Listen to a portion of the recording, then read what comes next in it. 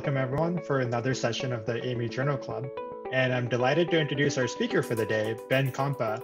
And Ben is a PhD student in Andrew Beam's lab at Harvard School of Public Health, whose research focuses on uncertainty estimation for medical machine learning. So definitely a very relevant topic for a lot of us. But in addition to this, Ben also works on NLP for medical data, question and answering tasks too. Before his PhD, he interned at Microsoft Research and earned his MPhil in computational biology at the University of Cambridge as a Churchill Scholar. And before that, he studied math and computer science at the University of North Carolina at Chapel Hill. And I know usually we have a few Duke alums on this chat, so hopefully the Q&A doesn't get too feisty given that it's March. But in any case, welcome Ben, and we're really excited to hear your presentation about uncertainty estimation. So please take it away. Thank you so much. I'll share my screen and get started. Yeah. All right. Well, thank you for that great introduction. Oh, sorry, my computer freaked out a little bit there. You present. Okay. Here we go. Thank you for that great introduction, and thank you for the invitation to present today. I'm Ben Kompa. I'm a third-year PhD student in the BIG program at Harvard Medical School in the lab of Andrew Beam and Harvard School of Public Health. And today I'll be presenting on a viewpoint that I recently published in Nature Digital Medicine called Second Opinion Needed, Communicating Uncertainty in Medical Machine Learning. If you'd like to follow along with these slides, you can access them at this tiny URL, which is tinyurl.com/AIMI in all capital letters, 0311. So to ground our conversation, I'm going to begin with a clinical vignette. And this is set in perhaps 2050 or whenever, machine learning becomes more ubiquitous in the clinic. And we have a 29-year-old woman who presents to the ED with difficulty breathing and chest pain.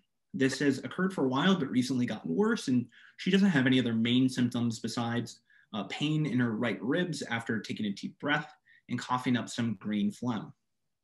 She's vomited once, and she has a slightly elevated temperature, a high heart rate, and a respiratory rate of 18 breaths per minute, pulse ox of only 92, and crackles in the right mid-lung field, and a clear x-ray.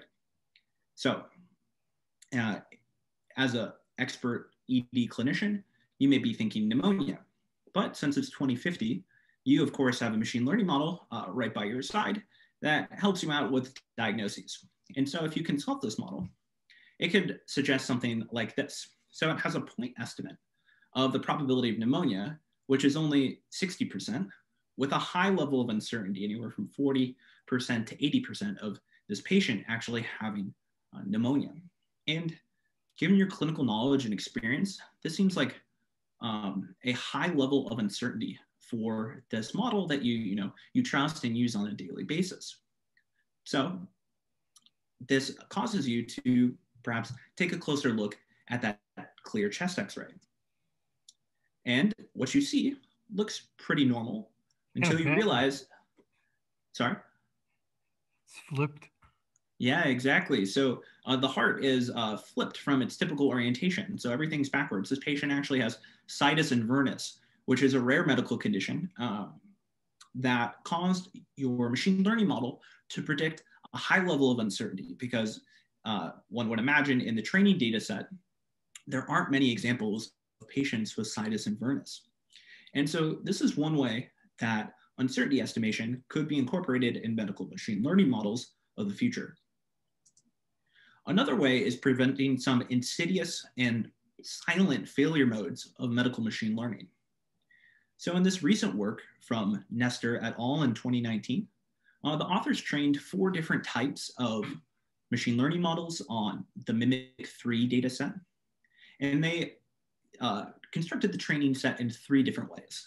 In the first way, they presented the models only the data from 2001 to 2002. In the second way, they gave the models data from the previous year. And then in the final way, they gave the models the full history of the data up until the test year that they'd like to assess the model in. And in 2008, the EMR changed. So we see that this dramatic example of dataset shift caused a drop in performance in predicting mortality. Specifically, the y-axis represents the AUC of predicting mortality. And for the models that were trained on sort of the oldest data from 2001 to 2002, there's a huge drop off. They essentially become coin flips in predicting mortality because, everything's different between the two EMRs, and the models weren't trained on any of that data. The models with more recent data, and perhaps data from the new EMR, are able to recover their performance. Another thing of note is that in the top row, there is a steady decline of model AUC over time. And this represents sort of standard dataset shift. As time goes on, the test distribution will naturally shift away from the training distribution. And uncertainty estimation is one way to possibly detect dataset shift. And so in the Beam Lab, we're thinking about how we can incorporate medical machine learning models towards the goal of medical artificial intelligence. We don't view medical AI as a method, but rather a goal, something we're aspiring to. And one way that I envision machine learning, propelling us towards that goal is quantitative tracking of disease progression. So this is a time course of multiple MRI scans of a patient with glioblastoma, and red is segmentation of the edema of a glioblastoma tumor. And over time, you see the patient's tumor shrinking in response to the treatment that they received. And eventually, in the bottom second and third pictures from the left, the edema completely disappears. In fact, I think that the tumor basically disappears as well. But over time, the tumor resurges, the edema grows, and by the last picture, you can see a large, dark necrotic core of the tumor in the patient's brain. And so this is one way, machine learning is impacting radiology today by segmenting these images. But I think that uncertainty estimation can improve this process, and I'll talk about that a little bit more in a few slides. So there have been, a few dramatic successes of using machine learning in medical contexts, including CheckSNet for detecting pneumonia, the diabetic retinopathy algorithm, and dermatology skin cancer detection method. But none of these very popular, very successful, highly cited methods consider uncertainty estimation. These models are predicting point estimates of the probability of the condition of interest for, whatever that condition may be.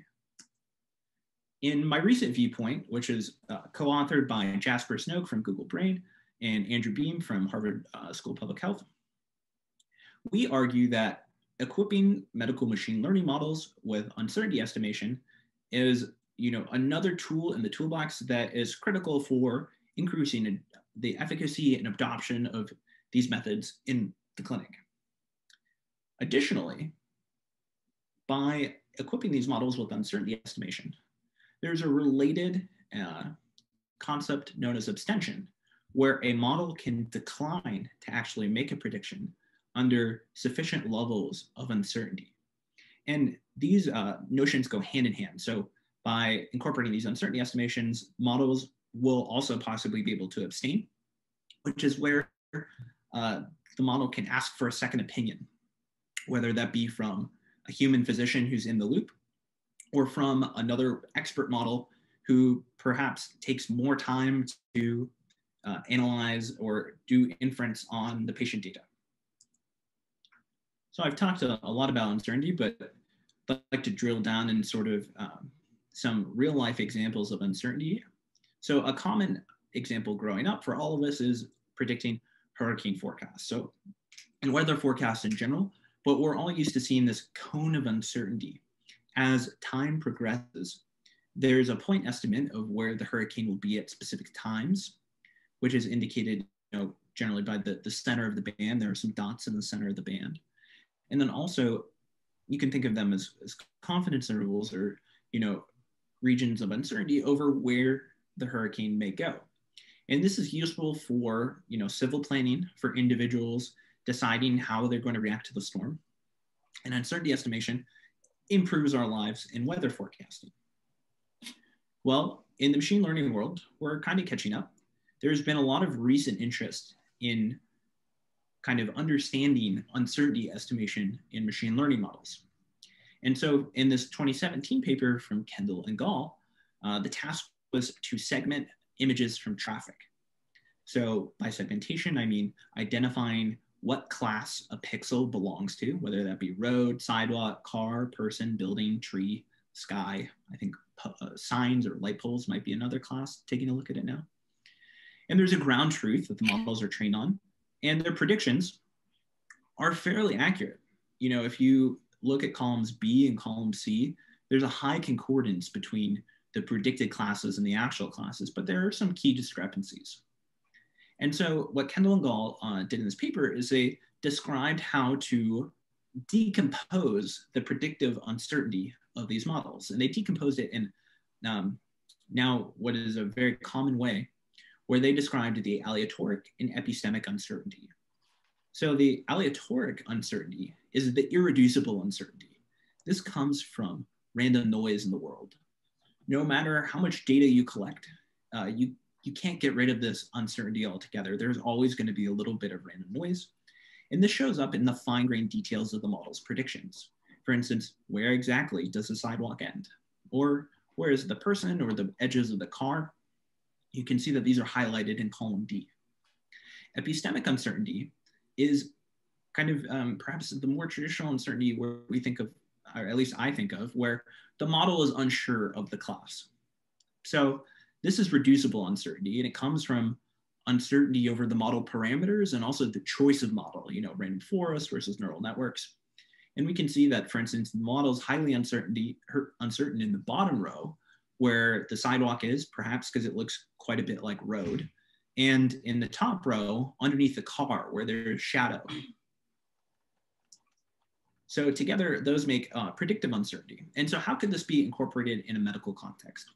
Well, going back to this quantitative disease progression example, we would imagine that there would be high levels of aleatoric uncertainty around the edges of a segmentation. But perhaps more useful would be high levels of epistemic uncertainty. For instance, in these images, perhaps indicating that the model is unsure whether or not there's edema actually present, or perhaps tumor present if it were to segment that class. And that could indicate to clinicians that, you know, the tumor may be gone for now, but the model could be detecting something that indicates the tumor may make a resurgence. So in the paper, we talk about a predictive uncertainty in this example for heart disease. So for both of these patients, the x-axis is the probability of heart disease from a logistic regression model, actually many of them, as I'll describe in a minute. And the y-axis is a density. So we trained many of these logistic regression models. In fact, we trained 1,000, and we trained them on different splits of the training data and held out different portions of the training data to assess how the model prediction changes for these patients based on what data are included in the training data. So this is an example of bootstrapping. And we obtain a point estimate for these patients, this patient's risk of heart disease. It's about 0.55 and 0.7 respectively for the two patients.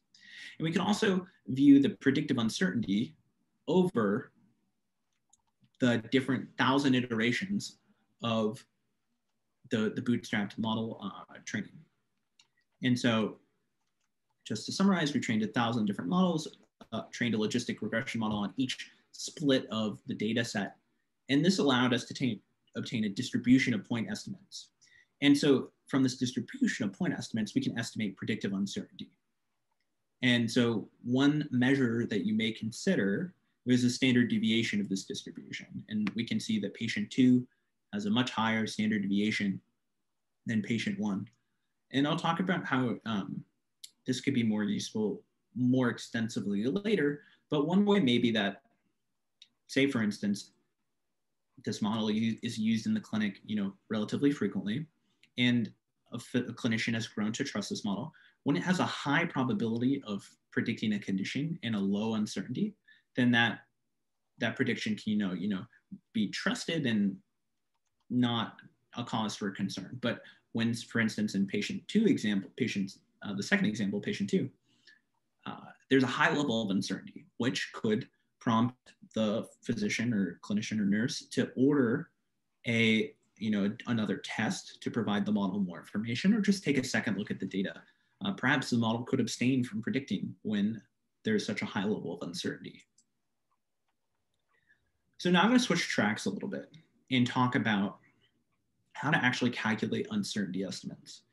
And so the key insight here is that calculating the uncertainty estimate relies on the underlying model. So for every type of model that you're going to train, it's going to be slightly different to calculate uncertainty. And most, but not all models contain a notion of distance from the training data. So this might be subtracting your test point from the mean, or subtracting the mean from your test point, and dividing that by the square of that by the standard deviation in some models. And we can use that to proxy uncertainty. In a medical setting, this could be how far away a patient's presentation is from a typical presentation that a doctor's seen before in the past. If you've never seen anything like the patient that you're analyzing or trying to diagnose, then you're going to be a little uncertain about the diagnosis, most likely. So the first model I'm going to talk about is ensembles. So an ensemble consists of many versions of a model. So in the case of deep ensembles, this would just be M neural networks. In this case, in this figure, there are 5 different neural networks, and each of these neural networks have been trained on the same data, but they've been trained with different random seeds. So this will cause differences in the training because the models will be presented data in different orders, and they'll have different back propagations because of that, leading to potentially completely different weights, because the loss landscape is so wild, and there's probably not going to be one global minima that weights converge to. And so how do we estimate uncertainty for these ensembles? Well, we give every member of the ensemble the same test point. So this X sub I to every single model. And then we can consider the average of all the predictions from these models. And a paper in 2017 introduced deep ensembles as a way to estimate uncertainty. So previously, ensembles were known to improve predictive performance by just considering the average over M models, but we can consider the distribution over many models to estimate predictive uncertainty. And just for your reference, some works, including like Obadia et al. In 2019, found that as few as 5 models could be used to estimate predictive uncertainty relatively well. And so this is great news, because if you can train one model, presuming that it's not so much computation, you could probably train 5 of them and get a cheap way to estimate predictive uncertainty without doing too much extra coding. The next method I'm going to talk about is dropout. So this was initially introduced as a regularization technique for neural networks, in which the connections between nodes of a neural network are randomly dropped with some probability P that is drawn from a Bernoulli distribution. And so during training, in each forward pass, different weights of the network are set to 0. And in this way, the network can't memorize the training data because different neurons are on or off every time. So to estimate uncertainty, there's a very simple trick. All you do is keep dropout on at test time. Typically that's turned off at test time. But if you keep it on at test time, and for each test point, do many forward passes, then you're going to see different connections in the neural network be on or off. And you can average all the predictions across many different forward passes, and then consider the distribution of these predictions as well to estimate uncertainty. And so this, again, if you have dropout in your network already, this is a very cheap and easy way to evaluate predictive uncertainty. And now, switching tracks a little bit, we're going to talk about Bayesian methods, and specifically ideas around Bayesian neural networks, which are pretty popular. So in a Bayesian neural network, one puts a prior over the weights of a network. So the weights of a network are represented by theta, and we just have some prior over those weights. So this is commonly a normal distribution over the weights.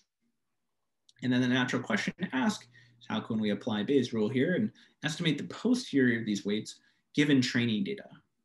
And as all good Bayesians know, it's, you apply Bayes' rule, and we have the likelihood times the prior over the model evidence. But all those is simple to write out. Unfortunately, estimating this integral is entirely too complex. So when we see this d theta here, one is integrating over the entire parameter space.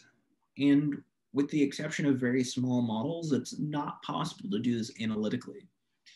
For your neural network with millions or billions or trillions of parameters, you just can't integrate over the entire parameter space realistically. And so how does one calculate predictive uncertainty given this kind of constraint? Well, there are a couple ways to estimate the posterior. And so Hamiltonian Monte Carlo simulations are a gold standard if one can afford to run these simulations, because they unfortunately scale poorly with dimension and data set size.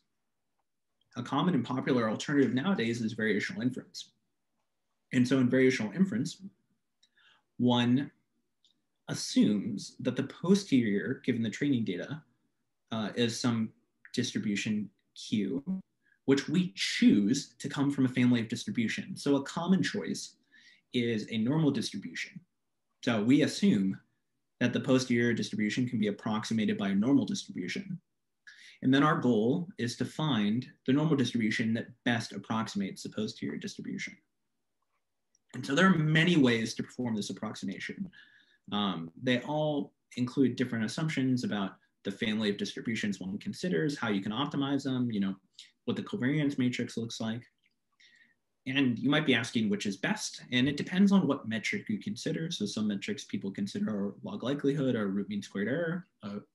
But a recent paper from 2019 compared all of these methods, ensembling, dropout, and HMC, and basically found on a variety of synthetic test examples, they were all deficient over one or more examples. So there's definitely room for improvement here.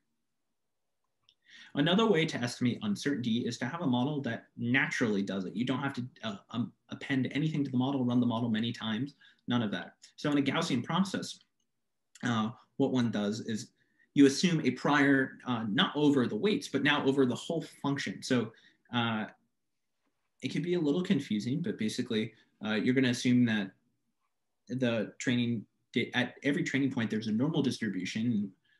When you have a collection of random variables that all can be approximated by a normal distribution, you have a Gaussian process. And so the posterior, when you condition your prior given your training data, which is represented by the crosses, here and here and here, one obtains natural uncertainty estimates, because you can ask the posterior model, hey, what is the prediction at this point? And what a Gaussian process predicts for a point is not just a point, but a distribution. It'll give you a normal distribution given this input. It'll give you a mean and a variance. And so there's a natural way to directly estimate the predictive uncertainty. And as you can see, where there is no training data, there's a high level of predictive uncertainty. And you might be thinking, wow, Gaussian processes sound great. Why don't we use them all the time? Well, again, they scale poorly they're cubic in the number of data, but there are people working on making good approximations to get around that issue. And so the last method I want to talk about is conformal inference and related notions of coverage. So conformal inference is a statistical framework that has marginal coverage guarantees. And so I'm going to break down what that means. And so conformal inference can be applied to any of your favorite machine learning models, just kind of off the shelf.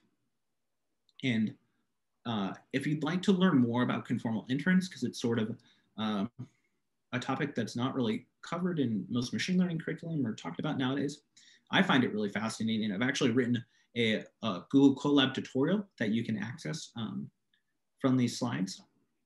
And it will walk you through how to perform conformal inference in digit recognition. And the idea is that for your conformal method, you're predicting a set of predictions. So in classification, you're predicting, multiple digits for a single image, or no digits. You can perhaps predict the empty set.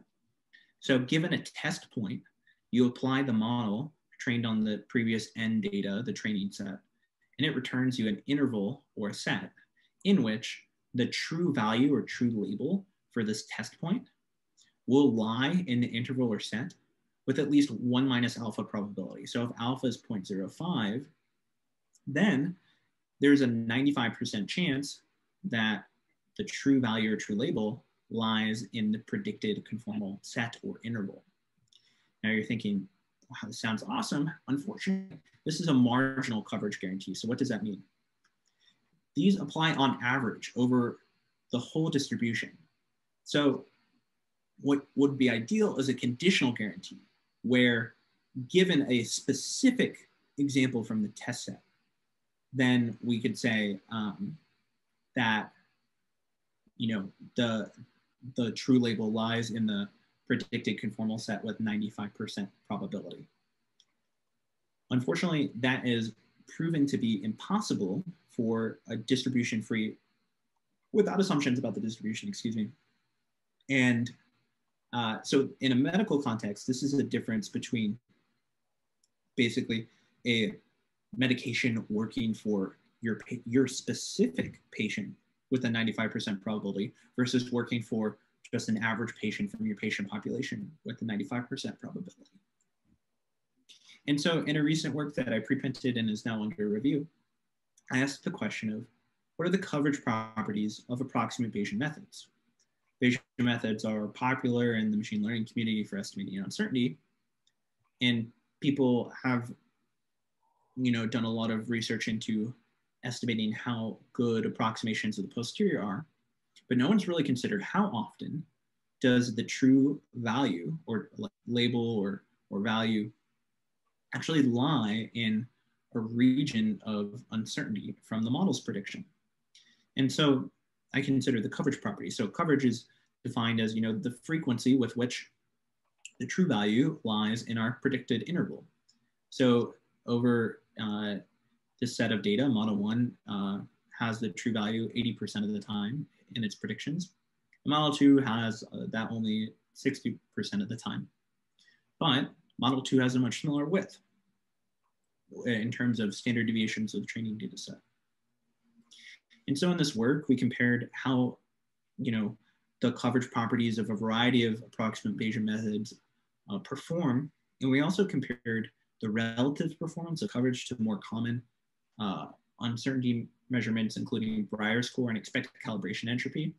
But Breyer score and expected calibration entropy are very difficult to parse. Even for me as a computational graduate student, the definition of expected the ECE is very non-trivial to parse. It took me a couple of read-throughs. And so when we deploy methods in the clinic, we want the end user to be able to interpret, how likely the model is to be correct and how much they can trust the model. And coverage is a natural and intuitive way to do this. So if you want to learn more, you can check out my preprint.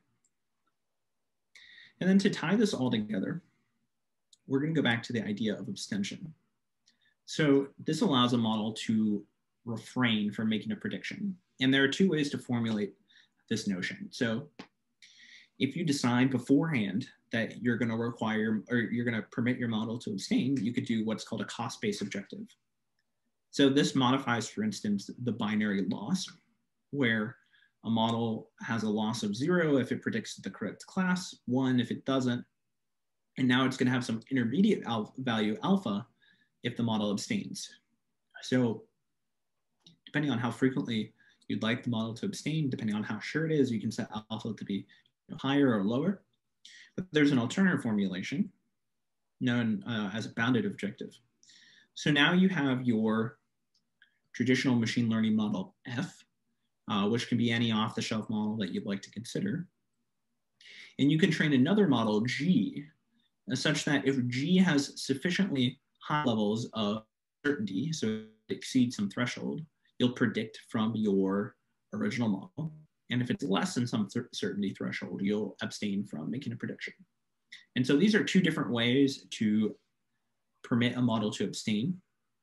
And then after abstention, the model could ask for a second opinion from an expert, whether that be another model. So like I said earlier, a model has more expensive inference, or maybe considers the entirety of a patient's EMR, or other data sources, or ask a human, the clinician or end user who is using the model. And so to conclude, I'd like to talk about the main benefits of incorporating uncertainty estimation as I see them in medical machine learning. And the first set of benefits are related. So these are patient triage, resource allocation, and second opinions. So going back to the figure from the paper, patient one could be triaged based on the model's prediction here, assuming that the physician trusts this model, the model's confident that there's a high probability of heart disease, and then the normal procedures for treating heart disease can be followed in the hospital. But for patient two, with a higher level of uncertainty, that may prompt the end user to order more tests or to take a second look at the data. And so in this way, both high and low levels of uncertainty from machine learning models can impact resource allocation and patient triage. Another obvious benefit in my view is outlier detection, like in the case of sinus inverness. So if a test set example is far away from the training set, then the model should have high levels of predictive uncertainty and flag another model or human to take a second look. Another benefit is dataset shift, like the temporal shift that I described before, or perhaps shifting the model from hospital to hospital. Even if they use the same EMR, hospitals will code in different ways. And there is also the potential for thwarting adversarial examples. So this is a bit of a niche concern, but adversarial examples are when a small amount of imperceptible noise is added to an image to cause the classification of that image to dramatically change. So in this example, a mole goes from being definitely benign according to a machine learning model to definitely cancerous. And you might be thinking, why does this matter in practice? Well, for insurance reimbursements, one could imagine that in the far future, insurance companies are advocating for machine learning models to be run on data, and they'll only reimburse if you run that model and get the specific classification for the disease. And so there may be a perverse incentive to add adversarial noise to these models or the data to obtain the class label that one desires.